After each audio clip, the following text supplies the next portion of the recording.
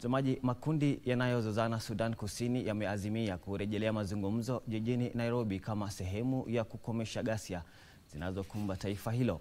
Makubaliano hayo yaliafikiwa wakati wa mkutano wa mfumo wa amani kwa jina Tumaini kati ya Rais William Ruto, mwenzake wa Sudan Kusini Salva Kiir na naibu rais wa kwanza Riek Machar ulioandaliwa mjini Juba. Kwenye kikao cha pamoja na wanahabari kilichohudhuriwa na waziri wa masuala ya nchi za kigeni wa Sudan Kusini Chola Jang na mshauri wa Rais William Ruto kuhusu masuala ya usalama wa kitaifa Monica Juma, ilibainika kwamba pande husika zimeafikiana kuhusu masuala 9.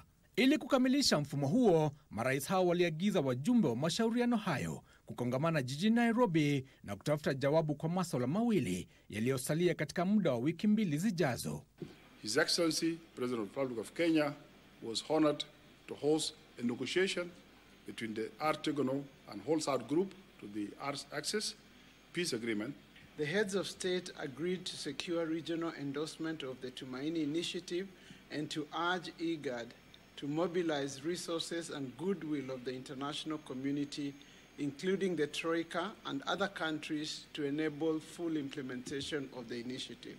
Rais Ruto alisema inaridhisha kuona sintofahamu zilizokuwepo baina ya serikali na makundi ya wapiganaji wakiwemo viongozi wa upinzani zikitatuliwa katika hatua itakayohitimisha mapigano ya takriban miaka 5 na kurejesha utulivu nchini humo.